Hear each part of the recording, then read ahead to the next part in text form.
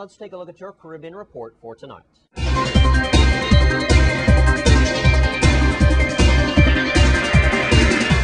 A serving military officer and his wife and former military Army Reserve were formally charged with treason in Guyana on Tuesday. Major Bruce Monroe, his wife Carol Ann Monroe, who is a former soldier, and former Reserve Lieutenant Colonel Leonard Watherton faced the death penalty by hanging if found guilty. Under the charges read out in court, police claim that between December 1st, 2009 and December 18th, 2010, the trio plotted to level war within Guyana to force President Barat Jagdeo out of office in order to compel the government to change its policies. State media have linked the charges to a series of violent incidents, including a gun attack on a major police station and attempted arson at the Supreme Court building. Officials said this was the first time a woman has ever been charged in Guyana with treason. The defendants were ordered to remain in custody until January the 7th. Defense lawyer Reginald Gaskin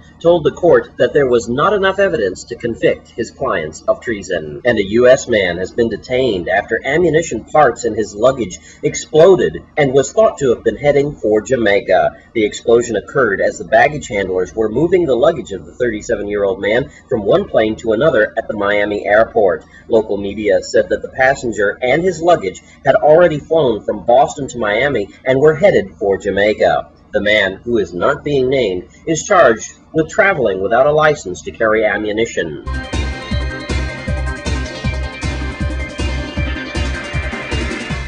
And that's your Caribbean report for tonight. And it's time to get an update on several petitions that will be available for the public. News Channel 8's Wes Small has more. Thanks a lot, Jerome. Here with Shalima Edwards, and we're going to get caught up on all the union activities. Been at least a couple of months since we've talked to Overloo Representative Bridget, right? That's right. Yeah, right. So now you've got an update for your union members. Happy New Year. Well, same to you and everyone. And in continuation with where you left off with Ms. Bridget, regarding the People's Agenda, in which Overloo was one of the organizations that facilitated those town meetings. What came out of it, West Small and everyone, is that there are petitions in which the people of the Virgin Islands could actually sign on. And I'll just be brief as far as one of the petitions, and then I'll go to one of the major ones. The first one is the paper ballot. As you know, there are several issues concerning people who wanted to use the paper ballot at the last election, general election, and was unable to do so. They went through a lot of tribulations regarding that. So in preparation for the upcoming 29th legislature, this petition is requesting that the paper ballot be placed or amended in the law so that for the next 2012 election, we won't have any harassment at all. So the petition for the paper ballot will be available for the people on St. Croix, especially at several locations and even individuals. You can find it here at Yuka's Kitchen, down here in West, Cinderella Dress Shop, Seagull, Donna Pickard, Miss Blackman in Windsor Light, and the Roaring Lioness. And you can contact the Roaring Lioness, who is responsible for the petition, at 690-9412. And we're encouraging the residents, especially the communities, to get involved. And if you want petitions in your communities, you can contact me at 643-7599 or Kendall Siegel Peterson, who also have those petitions available. And you can contact him at 998-6512. All right, that's a lot.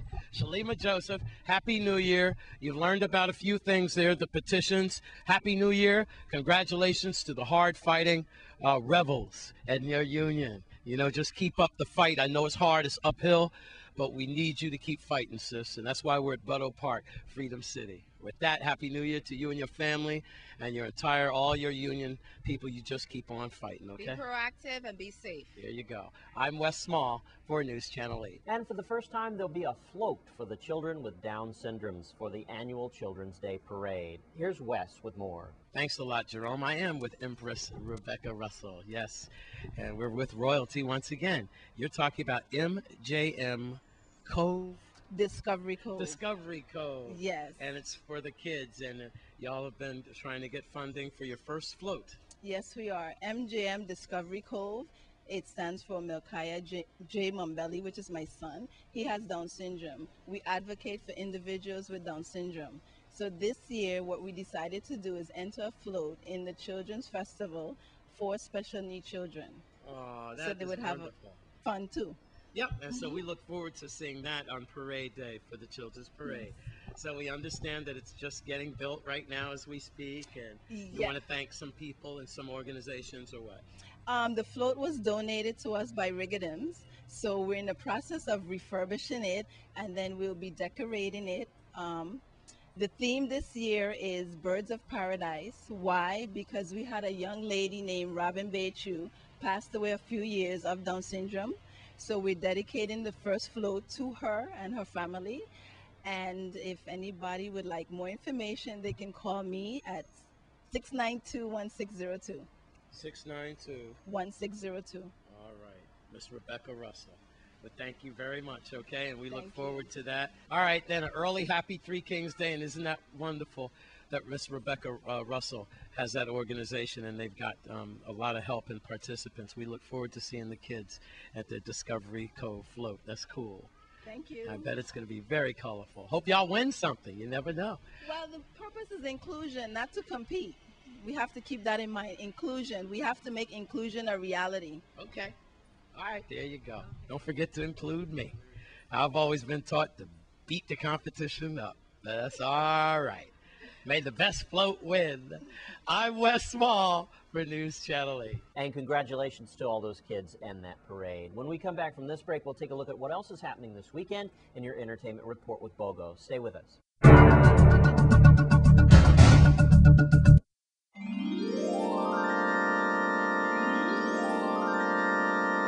Well, it is Thursday, but we're going to check in with BOGO because he's got your weekend entertainment report early this week.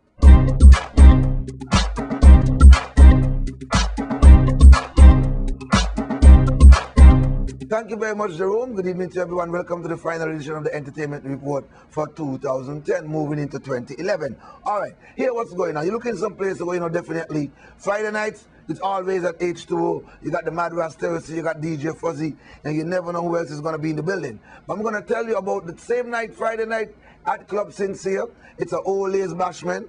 And of course, they are bringing in the new year with Daddy Babsy as he celebrates his 1-year anniversary of being on 103.5 FM. Also on the card will be Dan Dada Sounds. Daddy Babsy himself will be there. And Redman from Tech 9 Sounds. He'll be there playing tunes for you, of course. And of course, the ladies, champagne for you free all night. Guys, do not wear no t-shirts and short pants and come to the dance. Then I'll let you in. Dress appropriately. Wear a shirt with a collar. Go out and buy a nice shirt. You know what I'm saying? So definitely check that out. And then we move to St. Thomas, and that's on Saturday the 1st of January at the Hush Nightclub. They bring to you the first big dance of the year, featuring out of Antigua Onion and the Burning Flames. It's just $20 to get you in. Remember, this one is power driven by Interscope Security and Hush Nightclub. Go and check it out. January 1st, Onion and Burning Flames. And then we're going to tell you about the Sunday Night Lime at 2+2. You know you got to go and check that one out. It's going to be good. DJ Carl, Big Cat Sounds, and also Selector Cuff. And trust me, there's going to be a special on the card for you. So please go on out and support it. And I'm just going to tell you about at Island Center Tuesday, January 4th, 8 p.m. sharp. It's a Crucian Christmas Festival, Calypso Monarch Finals featuring King Generic, Lord Governor, the Mighty Pat, Gemma, Spade, Monarch, King Kong for Plenty, Thunder, Llewellyn, and Lady Peaches. $25 for the reserve seats, $20 general seating. Music will be provided by the world famous Express Band, and I will be your MC for the night. I'm going to make you laugh, so please come on out. And then, of course, we're going to tell you the big jam. You've been waiting for it. It's called Twin Star Promotion brings to you Island Spice Jam, featuring the 17+ band with their 25th year anniversary. You got to check that out. Also there to compliment them with be Daddy Jones and crew, with Pumpa, Jamal, and also Chantel. So you definitely got to go and check that out. Terror C, the Mad Ras, Double Impact Sound with Will and Sniper. $200 for the best, shortest short pants. All right? So please go on out and support these events. And I want to thank you for joining me here on the Entertainment Report. Have a safe, blessed, and prosperous New Year from the entire staff here at WSBI TV Channel 8. If you drink, just don't drive. Back to you, Jerome.